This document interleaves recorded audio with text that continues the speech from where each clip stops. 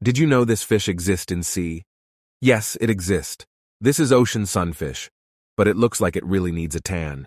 This massive fish can weigh up for 1,000 kilogram, and while from the side they look large, their massive bodies are actually quite flat. Their large dorsal and anal fins extend from their bodies, creating a nearly circular silhouette that floats at or near the water's surface. Despite their considerable size, sunfish are primarily planktonic feeders, relying on a diet that consists mainly of jellyfish and other small marine organisms. While their imposing size might suggest a fast and agile swimmer, sunfish are actually quite leisurely and slow-moving, relying on their large, fan-like dorsal fin to help them move through the water.